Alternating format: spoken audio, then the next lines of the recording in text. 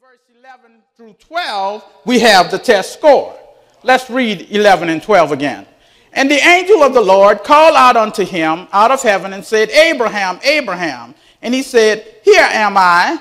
And he said, Lay not thine hand upon the lad, neither do anything unto him. For now I know that thou fearest God, seeing thou hast not withheld thy son, thy only son, from me. May I suggest to you that God has a very intimate concern about what it is in our lives that's off limits to him. He wants to know whatever it is that we have that he can't have. I'm afraid that he's aware that most of us have that same kind of relationship with him that those two sisters had. There were two sisters who grew up together, and one moved and the other one went to visit her. She said, all right, I'm glad to have you. She said, my house is your house. She said, I got to work in the morning, but you'll be fine. So the next morning comes, the sister goes to work, and the other sister awakens. And when she awakens, she says, I'm going to go to the kitchen and have some breakfast. When she gets to the kitchen, she finds, to her surprise, there was a lock on the refrigerator door. So she said, okay, oversight. I tell you what I'm going to do. I'm going to go and take a nice hot bath. So she goes on her way to take a nice hot bath, and when she gets to the bathroom door, again, to her surprise, there's a lock on the door. A bit concerned, but she says, trying to be optimistic, she says, I tell you what I'm going to do. I'm going to go downstairs and watch that big screen television. So she goes downstairs to look at the big screen television, and once again, to her surprise, there's a lock on the family door. It wasn't long before she discovered that the relationship she had with her sister was a relationship with restrictions. And there are many believers who have that same kind of relationship with God. We love him so much, but there's so much that's off limits to him. And the Lord has major concerns about what we have that he can't have. As a matter of fact, may I suggest that God looks at what we give him, not so much always with what we offer, but with what we refuse to share. You remember that lady who came and gave 2 mites, and Jesus sat over against the treasury, and when the offering was over, the Lord said, she gave more than everybody. How could she give more than everybody when there were rich people who dumped in much? She gave more because the Lord determines my giving not by what I put in, but by what I keep back. She gave all she had. And so now he says, now I know that you fear God, seeing you did not keep from me your only son, Isaac. Abraham passed the test. But now let's not just presume that we know the test. Let's review the test. Here's the test. Abraham is old, and so is his wife. God comes to them at that old age, and he says, I know Sarah is barren, but Sarah is going to have a baby. Abraham tells Sarah that God says you're going to have a baby. They communicate that, but years go by. Both getting older, but no baby. No baby. Sarah says, Abraham, what God really meant was, he wants you to lie with my bondwoman, Hagar. Abraham said, well, if that's the will of God. He said, if that's what God wants. He said, now you sure before I go in there, huh? I'm willing to take one for the team. And so Abraham goes in to lie with Hagar, and she gets pregnant, gives birth to Ishmael, but God says, that ain't what I say. He's not the son of promise. Years go by. As a matter of fact, 25 years, and Sarah is 90 years old, and Abraham is 100. And she says, baby, I'm pregnant.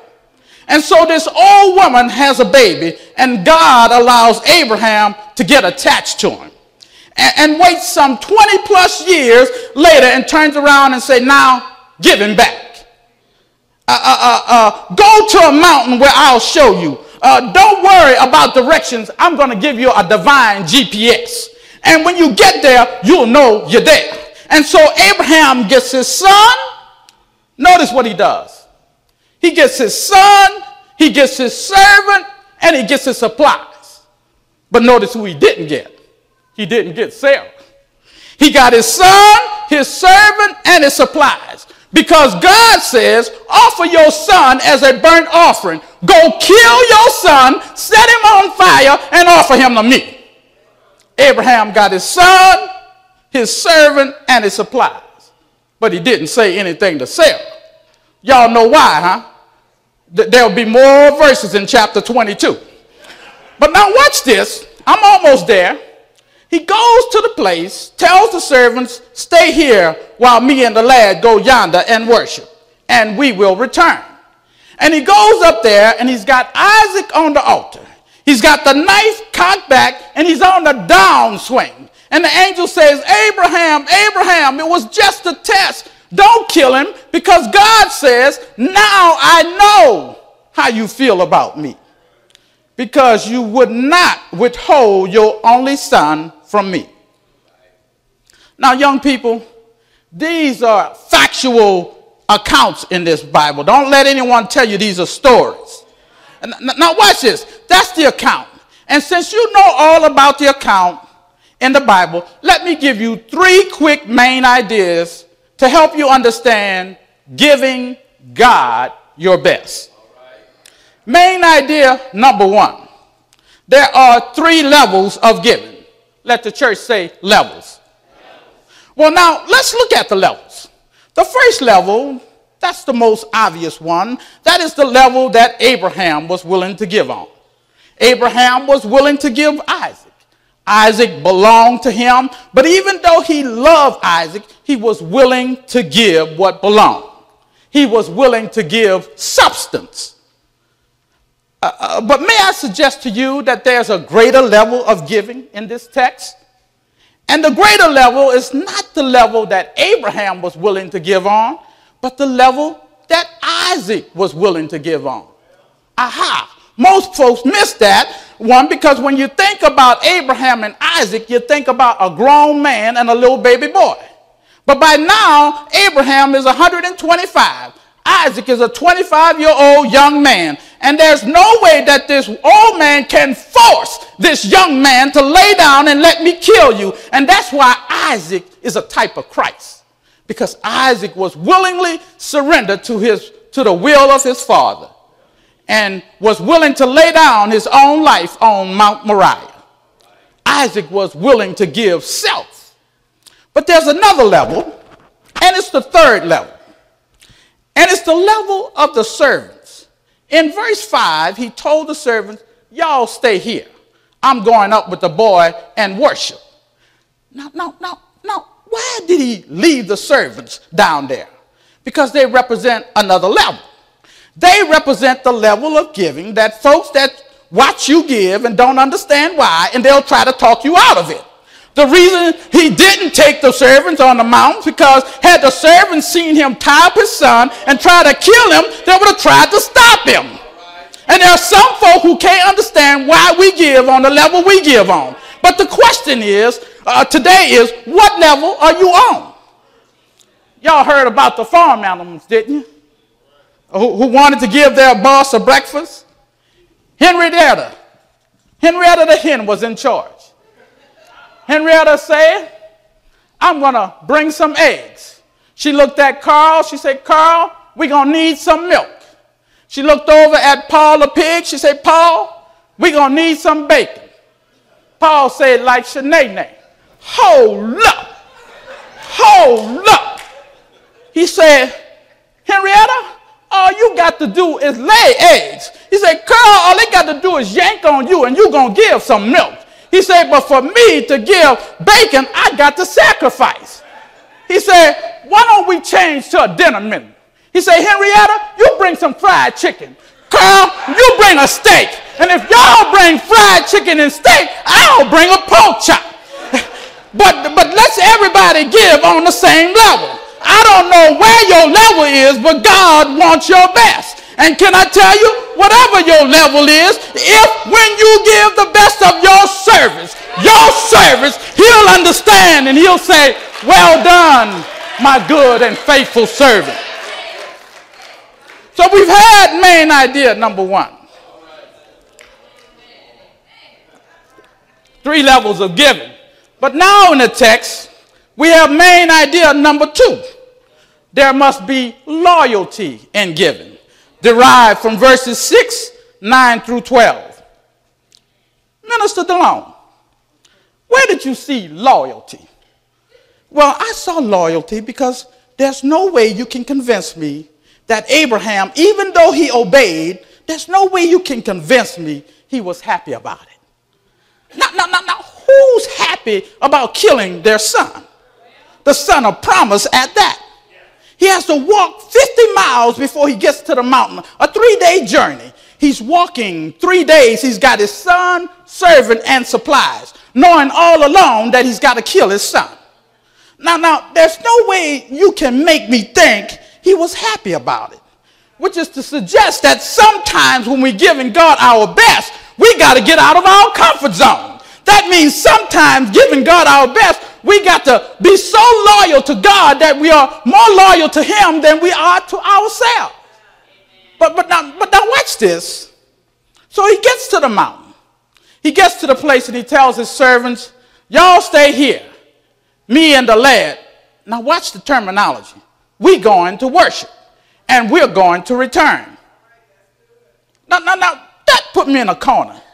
Because if you're going to kill him and you know you're going to kill him, how are we coming back? But first of all, there's a key word. It says, we're going to worship. He says, we're going up the mountain, just me and the lad, to worship. Strange thing about it. They're going up there to worship, but there's no children and youth choir on the hill. They're going up to worship, but there's no Louis Rosenthal or one of these fine ministers up there with a Bible. They're going up to worship, but there's no royal family called D. McKinney First Baptist Church or congregation up there waiting on them, which tells me to tell somebody that worship is never about what you come to get. It's about what you bring. Everybody talking about what you come to get. What did you bring the Lord? Did you bring him a hallelujah? Did you bring him a thank you? What did you bring the Lord?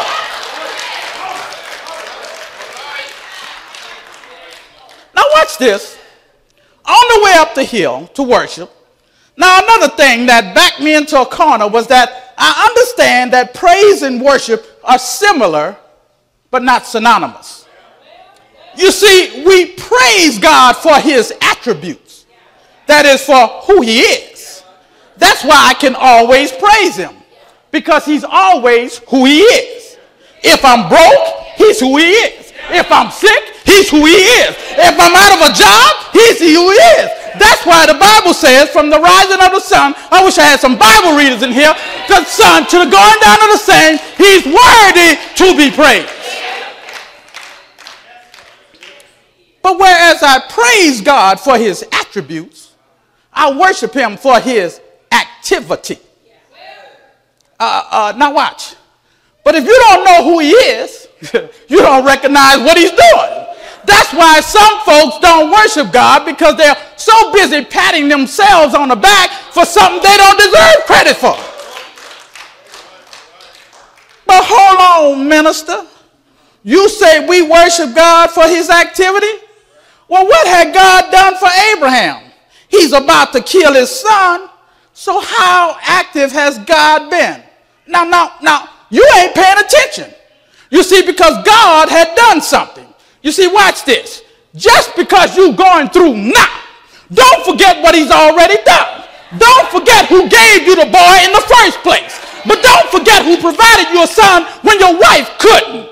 Don't forget who worked a miracle in the first place. So watch this.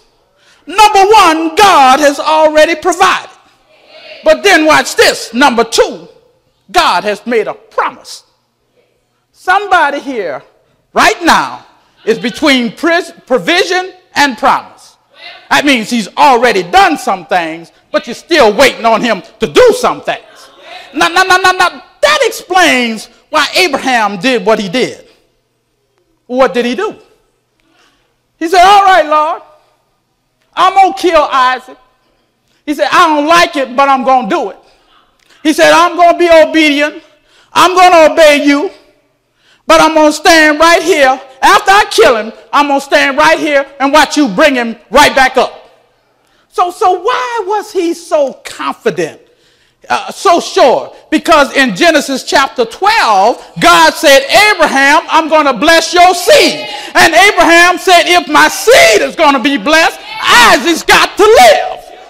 Because if there's no Isaac, there will be no Jacob. And Abraham says, I can't explain it, but I got a feeling everything's going to be all right. And so with tears in his eyes, he takes that knife and he gets ready to kill his son. And he's waiting on God to keep his word. Sometimes you got to be more loyal. When I think of worship, I think of God's activity.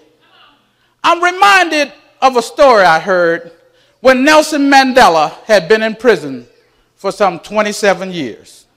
And then he was released and then elected president. South Africa. They had an installation ceremony for him, an inaugural, and who's who from all over the nation was present. It was carried by the BBC, the British Broadcasting Channel. And as they carried that telecast, they saw something remarkable. While they were on the inside, with all of the who's who of all the great people from around the world, on the outside were the natives of South Africa. They had not been invited, but they showed up. And they didn't come quietly. They showed up doing a dance called a toy toy. They showed up dancing and making noise. Now, I know y'all gonna laugh at me, but I gotta show you something. They showed up doing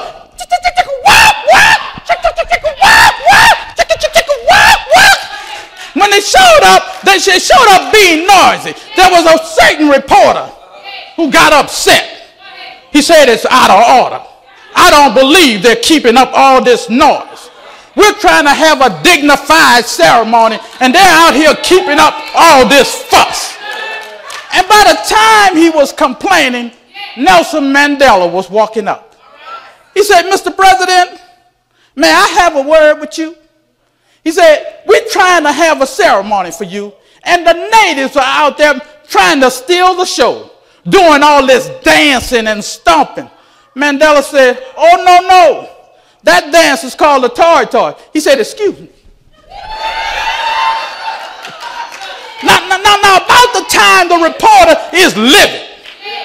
But by that time Mandela walks off, up walks Bishop Tutu. He said, here comes the elder statesman. Surely he will have more sense and substance about this. He said, Bishop Tutu, may I have a word with you? He said, we're trying to have a ceremony, but yet the natives are out here making all this noise. He said, can you help me with this? Tutu said, my brother, let me tell you. He said, my brother, that dance is called the toy toy. He said, we do the toy toy because that's the way we worship God. He said, we worship God because God has been good. He said, you see Nelson over there? They used to call him prisoner. Now they call him president. He said, they used to call me little black boy, but now they call me bishop. He said, when I think of goodness of Jesus and all he's done for me, Tutu said, Now,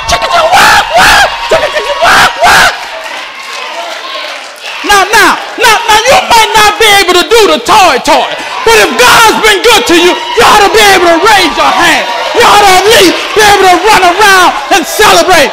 You may not be able to do the toy, you ought to be able to do the joy. This joy I have, the world didn't give it to me, and the world can't take it away.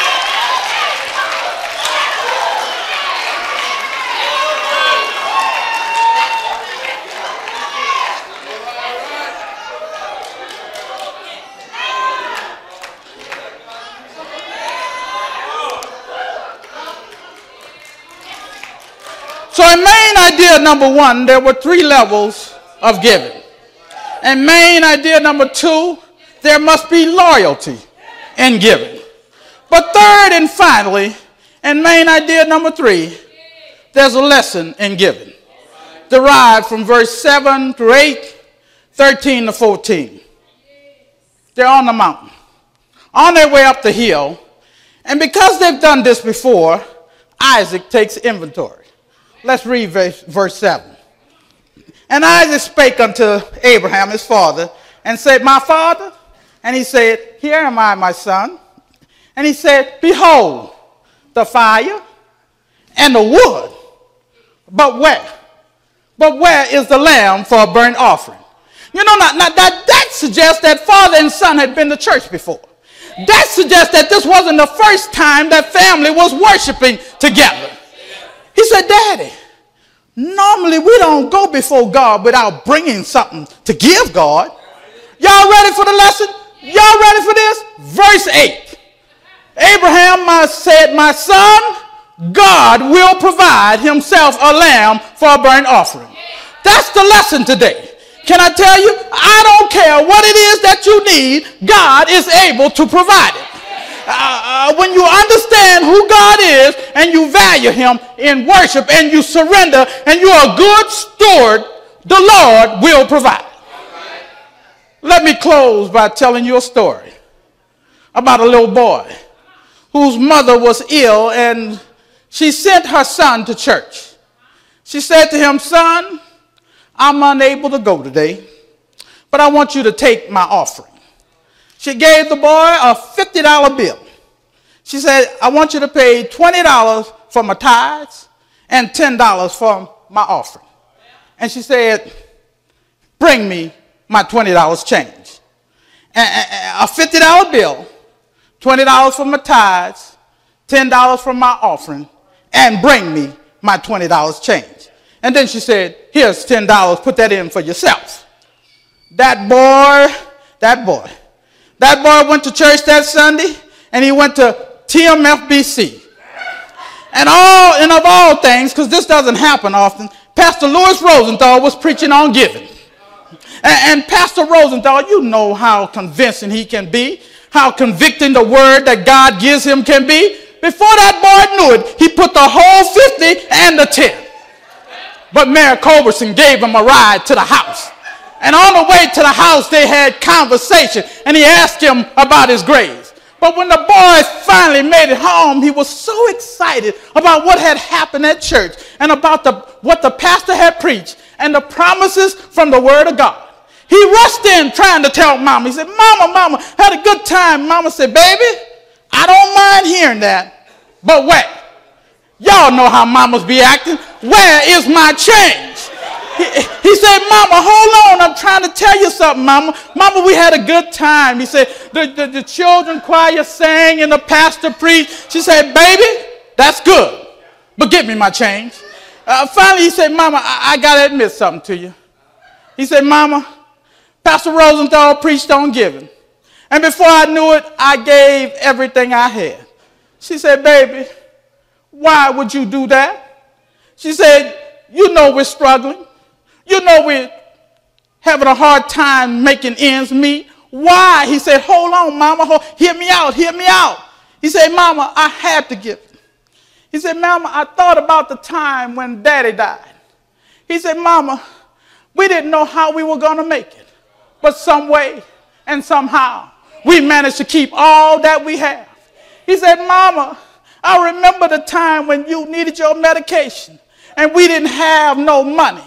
He said, Mama, but the pharmacist gave you your medicine. He said, Mama, I remember the time when we didn't have no food. He said, Mama, and God sent somebody by and we had all that we could eat. He said, Mama, when I thought about how good God had been to us, I had to give all that I had. Praise God. And so the boy said, Mama, again, I just had to give it all. I had to give it all. But Mama, wait a minute. On the ride home, Mayor Culberson gave me a ride home. And he asked me about what kind of grades did I have. And I told him I was on the AB honor roll. And Mama, what he did was he reached in his pocket and he gave me $100 bill. Mama, I'm trying to tell you, you can't beat God given. No matter how you try, the more you give, the more he will. I got to say one more thing. When the Lord delivered Isaac, he looked in the bushes. He said, there's a ram in the thicket. And they named that place Jehovah Jireh, which means the Lord will provide. Is there anybody here that knows he will provide? Is there anybody here who knows he's able to supply all your needs? Can I make one more observation? When you look in the text, what I like about God is what the Lord did not do to Abraham, he did it to himself. What you mean? Well, Abraham on Mount Moriah was able to bring his son back home. But God on Mount Calvary did not bring his son back home. He died. Didn't Jesus die? But he did not stay there. Can somebody, can anybody, can everybody help me say, early, early, early, early, early Sunday morning, Jesus rose so we could have the right to the tree of life. Come on, Pastor.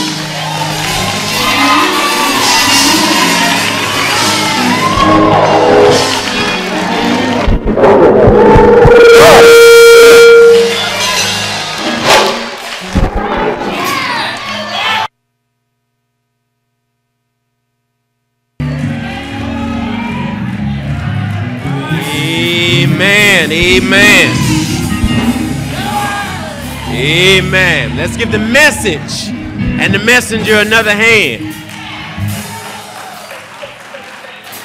You know, we're living in this age where it's time out for preaching, for dead preaching about a living Savior. If we believe and know what we're talking about, it ought to show up in how we say it. And when you know you can't beat God giving, you know, this brother may not want me to say this about him, but let me tell you something. There are a few people in life I know that give like the DeLones.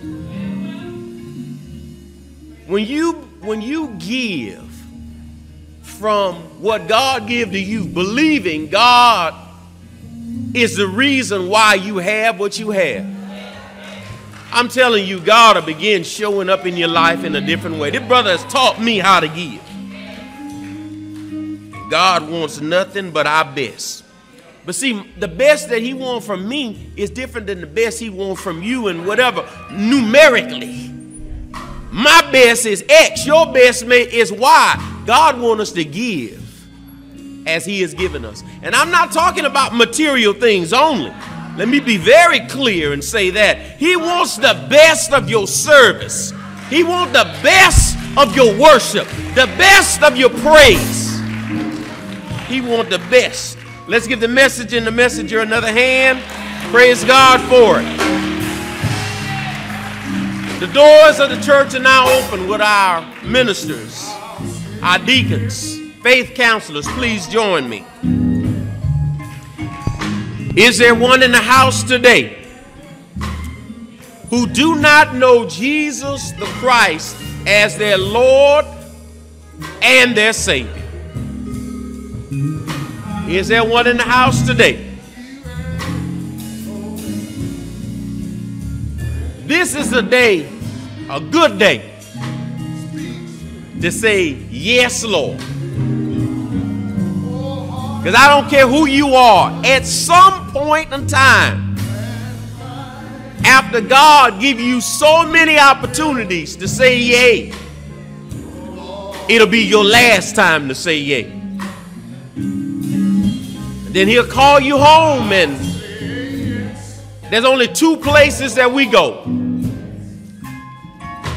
We'll wake up in that great white throne judgment and be sent to the lake of fire by rejecting Jesus as Lord and Savior, or we'll hear servant well done, and we'll be with the Lord. I think the choice is clear. Is there one in the house today who want to settle it and say yes to the Lord today?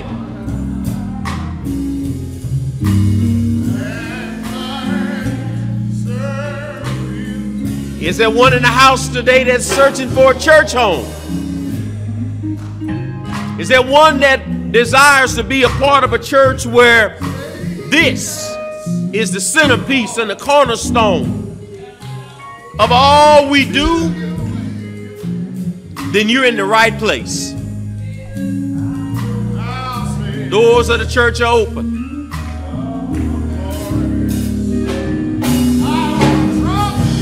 Is there one in the house who may know the Lord but have not been baptized? Baptism does not save you, but what baptism does is show you are obedient to God, following Jesus in baptism. You're making an outward expression of an inward transformation. Is there one in the house today?